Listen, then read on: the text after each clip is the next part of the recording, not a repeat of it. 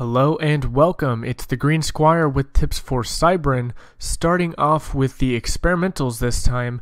The Megalith can reclaim, and I believe it's the only experimental to be able to do so. If you come over here and try to drop one of its eggs on reclaim like this, for example this spider bot, it will walk on over to it, and if you see him getting plus 397 mass at the moment, and now it's trying to place its egg on the wreck, and now I am getting 647. So one fun fact is that this reclaims very fast, so a very useful strategy if you're on the front line and you want to reclaim something quickly. And speaking of eggs, what the heck is an egg? How do you use one? Well, it's actually very simple. You can see I placed one down earlier on top of the wreck that was there, and this is the egg. It basically just drops a egg with whatever you selected inside of it, and then it proceeds to build it. In this case, I'm building the T3 tank, but you can also build the anti-air, artillery, and engineer, as well as flak anti-air. And again, you can see it finish right there. So one cool fact is that you can place the egg and build it with the crab itself, or if you're on the move and you need something on the front lines, like say a bunch of these guys, you can just drop the egg, move on, and you can tell other engineers to build it. So you can build it with the crab itself. Again, it's very fast, I think 6 times as fast as a T3 factory, or you can drop a bunch of these little eggs and have other engineers build them for you. And one last tip for the Megalith, or the crab, is that if you're being chased down by a faster experimental, you might want to run backwards with it, so it can keep all of its guns on the target, but sometimes the pathfinding is a little bit wonky. Like if I tell it to go just a little bit behind it over here, it'll take some time, try to turn around, now it's not having its guns toward the enemy. So a way you can walk backwards while keeping the crab on target is simply to, let me stop this guy really quick, is simply to queue up a bunch of move commands just slightly behind it. And if you can see, it is walking straight backwards. It'll kind of stop to think about it every now and then when it gets to each waypoint, but it gets the job done, and now you can keep firing on target while you're doing a tactical retreat.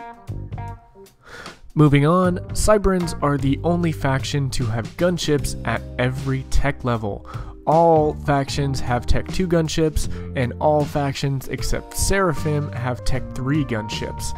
And while the Tech 1 gunships aren't particularly strong, nothing at Tech 1 is, so they should perform fine at Tech 1 stage, and none of the other factions have access to this. Additionally, the Cybrans are the only ones with area of effect damage on their gunships. Specifically, the Tech 2 and the Experimental have splash damage, and this of course comes in very handy against groups of units, so the Tech 2 can remain useful even into the Tech 3 stage if your opponent is grouping a lot of units. And an easy way to remember which ones have splash damage and which ones do not: Tech 1 is direct fire, it skips Tech 2, and Tech 3 is direct fire. So it kind of just bunny hops over direct fire, area of effect, direct fire, area of effect. And lastly, on the topic of gunships, the T3 heavy gunship not only can personally stealth, but it also has radar jamming in it. So basically what radar jamming is if you can picture just kind of, fog of war and you have radar blips showing your units, radar jamming will just put tons of fake blips on the map. So when these heavy gunships come in for an attack run, your enemy will see maybe dozens of blips, and the Tech 3 anti-air defense will probably fire at those blips and miss. So that's basically a free first volley or an avoided first volley due to this radar jamming. And of course, the Soul Ripper also has personal stealth. The next few tips will have to do with land units, and I say next few tips because there's just so much going on with Cybran units that we just have to look at them in depth. So starting off with Tech 1, the Tech 1 Land Scout can cloak, and this is different from stealth. I remember I was confused when I first started, but stealth, what these guys can do, what these gunships can do, personal stealth, this hides from radar, so your opponent will not be able to see your radar signatures until they're right on top of you, unless of course it's omni sensors. But cloak hides from vision, and this actually doesn't have a whole lot of usefulness because most of the time when you're running into enemy forces, they're going to have radar nearby as well, and his radar signature will still appear because it's not stealth, it's only cloaking. The only units in the game that have both stealth and cloaking, which is incredibly deadly, is the Cybran Commander with certain upgrades he can get, and drumroll please, the Seraphim Tech 1 Scout for some reason. Continuing down the Tech 1 line, the Mantis have a very weak engineering suite, so they can't reclaim, but they can help repair things or help engineers construct things like point defense. And this can be very useful for building things quickly, especially in the early game when you have tons of Tech 1 spam running around. You can all help them spam up point defense relatively quickly. Next up is the Light Artillery, and this is as good a time to mention as any that Cybran in general are far less accurate than other factions. However, they do generally have greater splash range. So especially with T3 artillery, but all artillery, you won't be as accurate, but the splash damage will still take out a lot of stuff around it. And what's special about this little guy right here is he has a stun weapon, so all of his shells stun units, which actually remains useful up through Tech 2 and even sometimes Tech 3. And it's especially useful against the Aeon factions, Auroras, because Auroras, as you guys know from my Aeon video, outrange all the other factions' tanks, and they can just run away if you try to close the gap. But if you have some of these guys in, they can stun the Auroras so they can't run away. And lastly is this anti-air gun. This guy is the only anti-air gun that can fire at both air and ground. He can actually switch his fire mode to fire at ground targets when needed.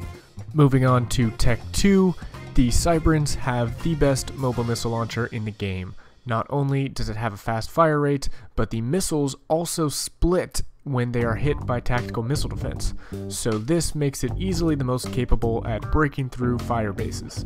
And next up, the Cybrans are the only ones to not have any mobile shield generators. If it hasn't been apparent in this video already with the stealth abilities of this gunship, and the cloaking abilities of the Tech 1 Scout, the Cybrans like to be sneaky boys. A lot of their technology revolves around not being seen. So it makes sense then that instead of a shield generator, they actually have a stealth field system. So basically, anything you see in this radius here will not appear on the radar. Unlike most of these units we've gone over already, it's not personal, as in not only affecting the unit, but you can put a bunch of units in this field and they will also be hidden from the radar. Additionally, you can put one of these guys on a transport, load up the transport with other units, and then as long as this guy has his stealth field toggle on, everything in the transport will be hidden from radar. So that is a very, very good way to do some sneaky plays with the Cybran. Moving on to the T2 Rocket Bot, it's not a particularly special Tech 2 unit in and of itself, but with its very long range, it does outrange a lot of units. And this is negated, of course, by radar, so as long as the opponent has radar, their units will be able to fire back at it without vision. However, if you do accompany the rocket bot with some of these deceivers, the rocket bots will be hidden from radar. So the rocket bots will be able to shoot farther than the opponent can see. So it's kind of what the Aeon faction does with their Auroras, in a sense that they outrange their opponents and the opponents can't fire back. And last up for Tech 2 is of course the Fire Beetle or the Mobile Bomb. It is the only suicide weapon in the game, and you don't need that many of these to take out a commander. One thing to be aware of is that if they are shot and killed, they will not explode. So you either have to tell it to attack a target and let them get in range, or you can just run somewhere and explode them manually. They do not affect friendly targets, as you can see here, so you can run a bunch of fire beetles together, and when one explodes, the other ones can keep on running. Cybran's Tech 3 units aren't incredibly special, except that the Bouncer, the Tech 3 Mobile Air, can also switch its weapon from air to ground. The Tech 3 Brick, or the main battle tank, has torpedoes, so if the commander tries to hide from a brick rush in a pond, he will not be safe from the bricks. And the Loyalists actually do have a couple of cool tricks up their sleeve. The first one, if you can see over here, the suicide weapon, what happens when these guys die is that they will temporarily stun enemy units around them. And this isn't incredibly useful for longer range T3 versus T3 battles, but it is very useful in slowing down experimentals. So any units that can walk over other units, like this guy can walk over units and crush them, will be stunned upon crushing this guy because of the suicide weapon. It's also very useful against the Aeon Galactic Colossus and its tractor beams, because if the Loyalist gets tractor beamed into the GC, it will stun it on death. And lastly, the tactical missile deflection, not defense. Very big distinction here. And I would show you guys an example, but if you've seen my UEF tips video, I think there's a better example in that than I could ever hope to show here. And let's just go ahead and see how good this thing is. So here we go, launch. As you can see, pretty wide radius. And there it goes. Couple fun facts, this thing is still regarded as a tactical missile, so the enemy shouldn't get a strategic nuke launched notification. Oh, and that's a very, very dirty play from the Loyalists that I totally forgot about, and that will backfire hardcore. And we can see the devastation of that thing on my own base. So yes, these little devils right here can be very useful if you are under severe tactical missile attack, or if the UEF commander is going with Billy Nukes. Can be very, very devastating. And of course, don't think I forgot about the Cybran Navy. Their cruiser can house air units. If you see this deploy button right here, that's what that is for. So any air units that are out of fuel or maybe low on health can come dock on this thing and repair, and then deploy at a later point. I believe this is the only ship in the game to house air units besides aircraft carriers. Cybrans once again like to be sneaky boys, and they have a counterintelligence boat at T2 that has this coverage range right here in dark brown, which again hides any units in it from radar, or in this case sonar. And they actually have a Tech 3 sonar platform, which all factions do, but their sonar platform also has a stealth coverage. So 2 of their units have stealth fields, and if I click this guy right here, you see the dark brown, and then I hover over the sonar platform actually has quite a large radius, if you can see both of them in dark brown. And not only that, but it can move. So you can attach this little guy to your navies. Having a few of these guys around, whether it's this Tech 2 one or this Tech 3 sonar platform, will hide your navies. And of course, this is a sonar platform, so you'll have intelligence wherever you go as well if this guy is in your navy. And lastly, of course, one of my favorite units in the game, the Destroyer, can sprout legs and walk on land. To do so, you need to click this button down here, which is off by default. Not totally sure why it's off by default, probably so the pathfinding doesn't break, but with that toggled, he'll come over to some land, and bam, look at that. and generally navies are about 1 tech better than their land counterparts, so although this is a T2 destroyer, it's very, very powerful and can substitute for T2 artillery in some cases.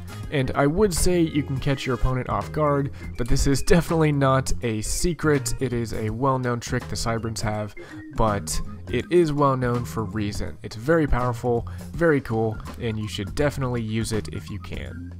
And lastly, for the units, I know we already went over the gunships briefly, but the rest of the Air Force has some tips too.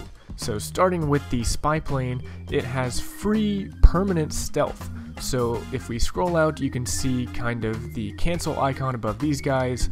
Spoiler alert, they also have stealth, but you can't turn it off on this guy, but that's fine because it's free. The Air Superiority Fighter, as I just mentioned, also has the personal stealth toggle, and it's also the only ASF in the game to fire missiles instead of direct fire projectiles. And since these missiles track the targets, it makes the Gemini one of the most consistent DPSs in the game, as long as you're not fighting in mountains, in which case the missiles can sometimes hit the mountains and explode. The next tip has to do with the Hive engineering station and how it compares with the UEF engineering station. As you guys saw from my UEF video, the UEF has an engineering station that makes little drones that can fly around and help things, and even go outside of the range that it shows on their engineering station. Unlike the UEF, the Cybran engineering station doesn't make any other units, it's just a thing that helps other things inside of its radius, and it can be upgraded, as you can see here, to not only have a bigger radius, but also to make things build faster. So if I try to build something like maybe an anti-air or something, you can see these hives spring into action and assist. These are useful because in their upgraded form, they are incredibly fast, so a lot of the time in late game, you'll see just lines of hives, and they should be upgraded, but you can crank things out pretty quickly with a few of these hives. And the last couple tips have to do with the Cybran Commander, and in particular, his upgrades. Cybran is unique in the sense that they are the only faction in which you have to decide between the basic gun upgrade and the Tech 2 upgrade. All the other factions have them on separate arms, so you can have one, a decent gun, and another arm have the Tech 2 upgrade. So unfortunately, you're going to have to choose between them here, and this will matter the most in early game. However, the Cybran Commander makes up for this in late game with the devastating microwave laser. This thing incinerates units, and in particular enemy commanders, because it's often used in tandem with the teleporter. So a lot of the times, if Cybran players are on the back foot and don't see a likely victory through conventional means, you'll see them go for these teleporters and microwave laser, also called Mazor, and you'll see them just try to teleport into the enemy base and get a cheeky little snipe, because it only takes a couple of seconds with this upgrade to melt the faces off other commanders. However, I do just want to point out a couple of upgrades that don't get enough love, and that is the personal stealth generator on the back, so not the arms. You can use this with the Tech 2 and with the upgraded gun, and this thing is fairly cheap. It only costs 650 mass, and of course stealth hides you from radar, and this can be upgraded into personal cloaking. So as I mentioned earlier, the Tech 1 Scout can cloak, but it's not that useful because there's usually radar around.